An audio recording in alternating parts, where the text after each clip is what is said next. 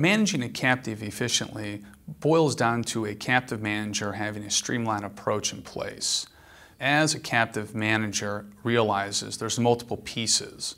such as actuaries, auditors, regulatory bodies, as well as financial statements have to be prepared for their captive clients. If the captive manager is not prepared or does not believe that they have the resources, they should really look at a firm to help with the back office support, because as a back office support firm can do for them as a captive manager,